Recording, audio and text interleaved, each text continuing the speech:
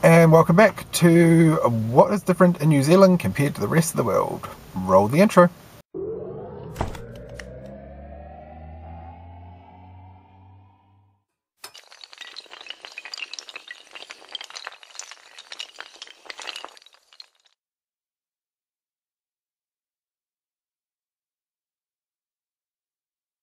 So yes, I'm in the car and I'm probably shaking the shit out of you because I'm waiting for the neighbour to finish her shopping.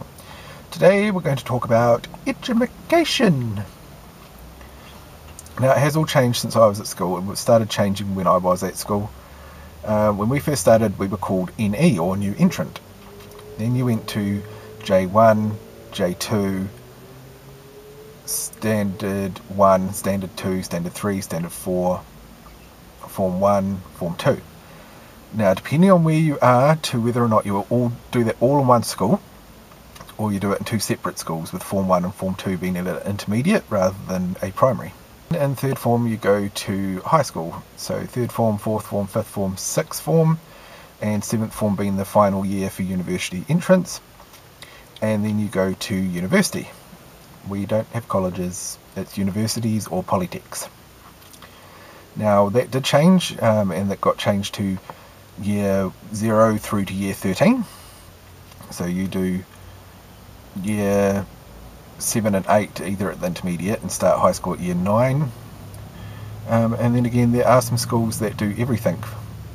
So you go to the same school right from when you start to when you finish, and then go to university. University, you have to have so many entrants or points to actually get in. Otherwise you can wait till you're like 21, I think it is, and just apply and they will take you on from there. Now, we used to have a 5th and 6th form certificate, and then 7th form you did your HSC or higher school certificate. That's all changed now. It's on some NCEA plan, National Certificate of Education Achievement, and it's done on a point system, and I wouldn't have a clue how that works now. I left in 7th form about a term in, so 10 weeks in, mainly because the school didn't offer the choices that I wanted to do for subjects, because they didn't have enough to make a class and everything like that. It was, yeah. So I left and went to further education. So end of January, beginning of February, kind of close to the end of summer is when term 1 starts. And then they're broken into 10 weeks, and there's 4 terms in the year.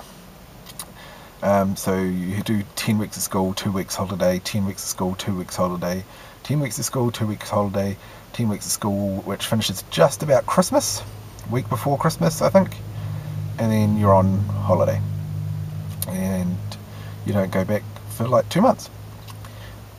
But then again, that can change when you're in senior years and you've got study leave or the exams are earlier, then you get to finish earlier. So yeah, we still get to have summer off just like in the States, but it's just because our summer is a different time. So anyway guys, hopefully that's explained a little bit of how our education system works. I'm not the greatest at it, so there you go. Okay.